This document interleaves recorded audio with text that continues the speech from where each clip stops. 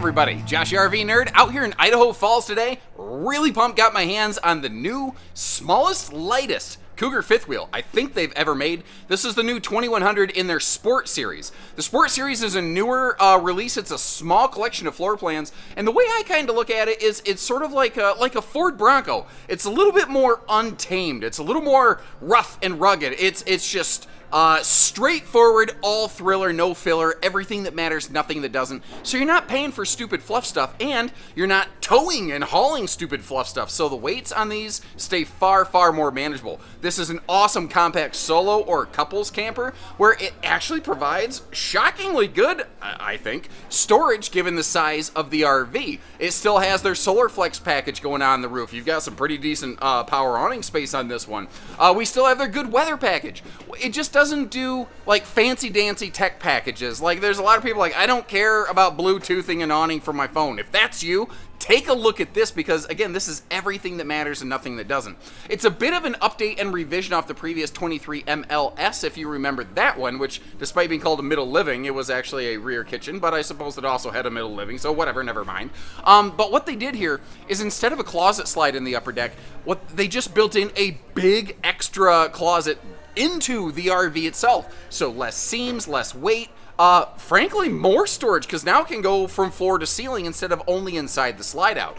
But again, it doesn't do all the flashy fancy things, and the road mode on this one, it can be kind of rough, although it's not bad for stopping to make a sandwich. And if you like how we share the good with the bad, make sure you hit that subscribe button, and I'm really excited to hear what do you think about this new Sport Series as we go.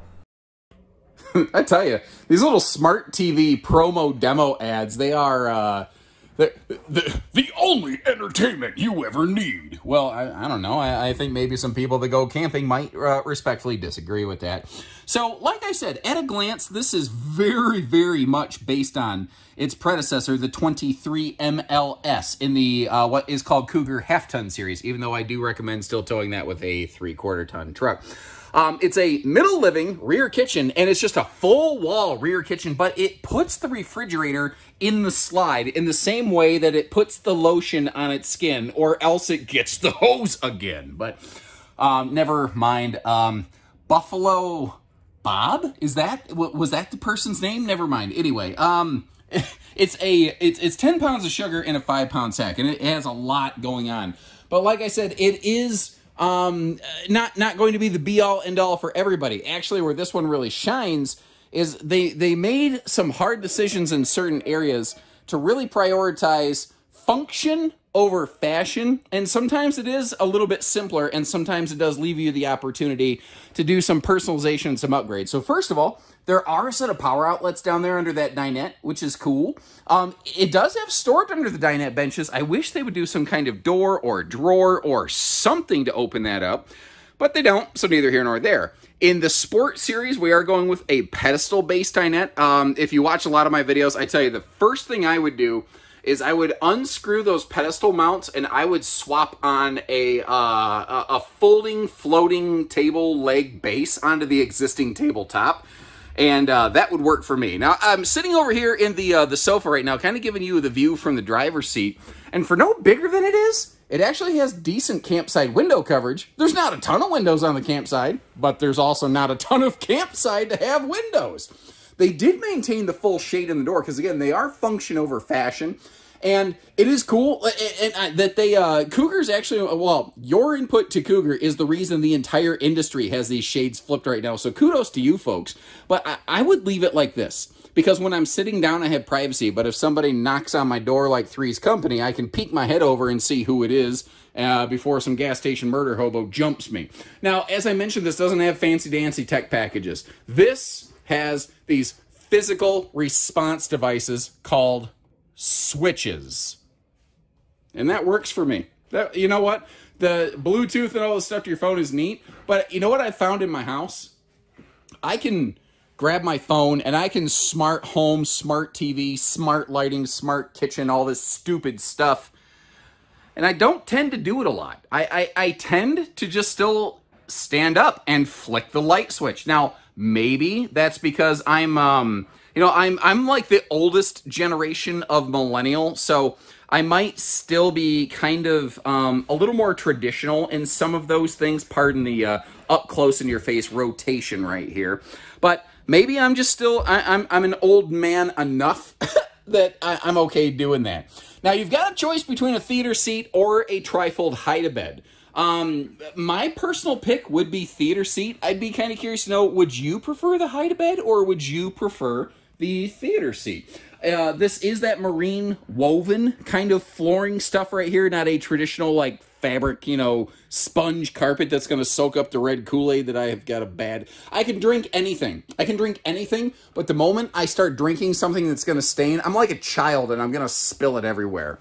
Up top here, by the way, you've got their 15,000 BTU air system with these little cyclone-style air vents. And basically, you know, like when you were a kid and you pulled the plug on the bathtub and you watched a little whirlpool action?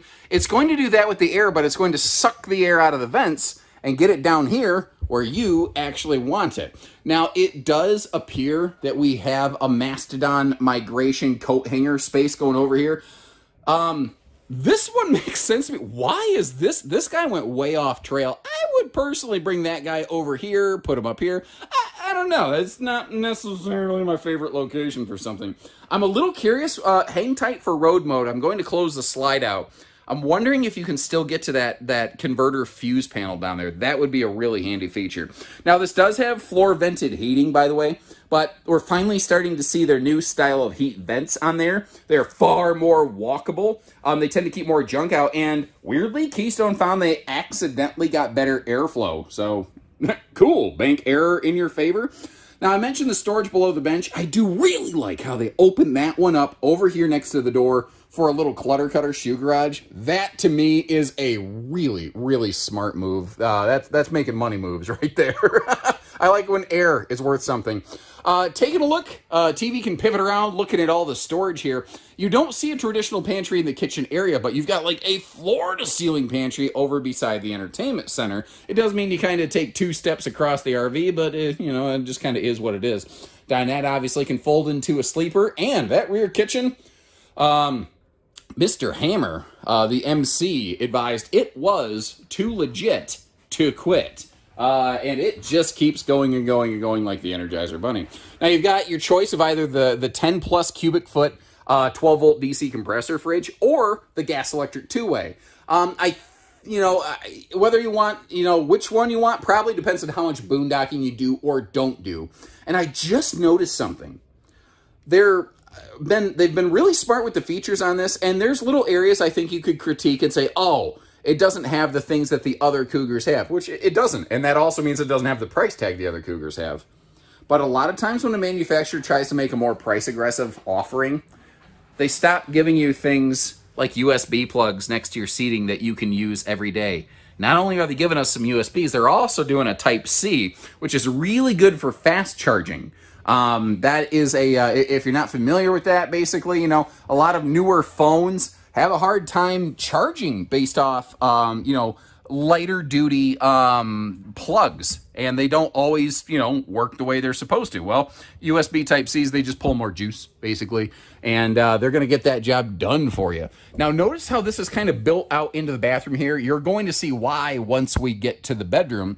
One of the things I was very pleasantly surprised to see, great headroom in that shower. I'm just over 6 foot tall, probably about 6'2" with the shoes that I'm wearing today, by the way. So if you are a no shoes, flat foot 6'3", you should fit in there, or if you're smaller, obviously. The space around the porcelain foot flush stool is pretty darn nice. I did notice there is a floor heat vent right next to that thing, though. I know that some people do not like that, so you might want to kind of plan on some kind of little bath mat. Sliding pocket privacy door in here, and you do have a, if it's a really harsh Taco Tuesday or you've been eating toothpicks and you got some sharp poops. Sorry, I can't believe I said that. Actually, I can. Anyway, you've got a grab bar, but I guess allegedly you can hang some towels off that. Oh, God. I'm trying to hold it together. That's stupid. It's funny, and it really tickled me in a special way. Back to the task at hand. I need to get focused here. Storage below the sink. If you got one of those small little waste baskets that could use like a Walmart or a Target bag as a garbage bag liner, it would fit perfectly in there. And another thing I noticed They don't do any sort of like peekaboo doorways. They fully frame out all their doors, which is, I think a lot of people really like that for privacy's sake.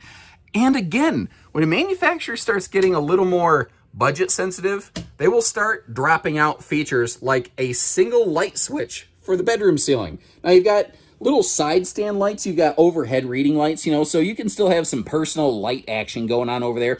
Household and USB outlets on both sides of that headboard, once again, with the USB A's and the United States B Type C varieties. That is all pretty cool and well done. Rough, bad news. Like, let's get this out of the way. This is currently a Camp Queen. I have it on good authority. Cougar is working on getting their floor plans converted to true queens, so they are listening. They appreciate the feedback. There is room for a true queen in here, I feel. That's my 2 cents. And it does have a little bit of an ankle breaker step, but it's not super pronounced. It's not massive. It's not like the 9-inch drop that a lot of brands have, because they pushed their extra upper deck support up a little bit. You see where there's that little carpet jump right there? That is actually covering the extra upper deck support that you know, all ties into the pin box area. Now, I was going to try to do a cool little before and after look inside the storage, and I realized that I left this open. So I'm going to close it just so we can see it open again right now. I'm kind of dumb like that. I like that they still included the struts under that bed, too. Again, they're doing the things that really matter, but instead of a closet slide, which adds weight, which adds cost, they just built a big closet into the wall over there, and I like that design. I'm a big fan of that design. Now, if I'm sitting dead on the bed right now, and I notice that I'm not hitting my head, but just so that you can see it, if I ET phone home neck stretch, I still don't hit that. So if you hear some crazy bump in the night, you're not going to stand up real fast and knock yourself out. Now, actually, let me sit back down. I'm going to do it slowly, not to make you motion sick. I saw this out of the corner of the viewfinder. This is 50 amps still. It's single air standard. You can add a second air up here, whether it's factory installed or whether you ask us to do it. That is something that can be done on this one. And I'd be kind of curious to know what you think about it. I got a feeling, though, and I hope you appreciate that I go out of my way to show stuff like this, even if it isn't always awesome. A lot of people like what they see so far, but when it comes to road mode, we flat lose the upper deck. There's no way around it. There's no churching it up. We flat lose the upper deck. We had a surprise guest for just a moment there. They saw me recording. You should have saw their face like, oh no. It's like, it's okay. I'm not doing brain surgery over here. It's not like if I slip with a scalpel, someone's life gets ruined. Anyway, good job, Cougar. Like, we might have lost the upper deck, but good job making it so that when the slide's closed, we can still access the fuse panel. I see a lot of manufacturers botch that one. Now, up top here, I guess in road mode, you could still get to the TV, but I don't recommend you actually sit in and occupy the slide out in towable RVs while they're retracted, because nobody tests for it. So nobody can promise you it's okay and it won't break. And if it does, it's going to be on your dime. What is nice, though, is this is super snacktastic for travel stopping. Because the dinette is not in a slide. The sink is not in a slide. The fridge is not in a slide. The microwave and the oven, they are blocked by the slide side. But I think for like a quick travel stop or sandwich or something, you're gonna be okay here. So it doesn't have all of the travel function. It has some travel function. If you do want to stop and stay over somewhere, you're going to have to kind of plan where you stop and what kind of space you have so you can open the slide. So keep that in mind. Now, we are really squeezed in here at this show display, but thankfully, this not being the biggest rig, I think we can still get a pretty decent look at it, especially since I've got, like, myself half pretzel twisted up here over into these grandstands. Now, taking a look at the weights and the measures, as I said, this is the smallest, lightest, I think, Cougar fifth wheel that Keystone has ever made. So when it starts coming into towing, you know, a lot of people want to start asking, okay, what kind of, you know, can I tow it with a half ton? And my answer to that is maybe. And the reason that I say that is there are a lot of half tons that are just not going to be equipped to handle this because they're going to lack the appropriate payload rating to handle the hitch weight, especially once you're in the truck and you load the RV with cargo. it is not necessarily impossible to get a really beefy half-ton that I kind of call like a 3/4 ton pickup, even though that's not a real descriptor. It is possible to get one that can work here. It's just not the one that you're probably going to find at the dealership every day. So a good 3/4 and up is always really still my recommendation for fifth wheels. Now you saw that they still put that nice shock dampening pin box on there. With this being a smaller rig, people want to tow and go. You know, they're trying to make that experience comfortable. They put the spare tire in the front compartment, and I'd be kind of curious. So you know, is that a good? Like, I like that it keeps it out of the weather. And if God forbid you do need the spare, it's much easier to get to than a belly-mounted spare tire. But at the same time, it is eating into cargo space. Thankfully, we still have that enclosed docking center, and I personally feel a pretty respectable front cargo, bay, given the small size of this RV. Now, we do still have those solar flex options, Keystone standardized solar package. We're looking at the base 200 watt today that has that 15 amp MPPT Victron charge controller, and I really like how they made sure that battery disconnect stayed up out of the way. Now, I'm going to crawl through here, if you pardon me. Now, sliding out the other side of that pass-through right there, couple nice things. This does still have all the same inverter prep that the bigger Cougars, the more refined Cougars will. When you see those yellow stickers, by the way, that's what that is. So if you go back and re-watch some things in the RV, you'll see those yellow stickers in a couple key places. That's what that is right there. Now, I kind of, it's so funny how things go cyclically. Sorry, I'm tripping over a chair behind me that I didn't know was there because I'm moonwalking. But things are cyclical. And I'm kind of back to the phase where just a flat, plain, white exterior, it's just, even though it's kind of vanilla, it's also kind of clean, and it's still sort of working for me here.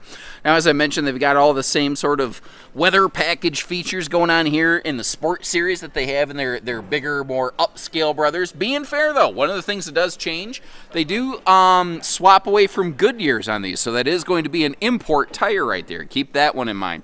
Tankless on-demand water heater means, even though there's probably only two of you here, let's assume you don't have a guest. I take, I think, fairly short showers. My wife takes longer showers than I do, and I let her shower first while we have plenty of hot water. And we don't have a tankless water heater, so typically I end up taking, at best, a lukewarm shower. So there's that. Ooh, I kind of like the look of this. They went with that glass front door that has the full window in it. Reminds me, very similar to, say, like what you might have seen in the Cherokee family of RVs, like an Arctic Wolf fifth wheel does that same door.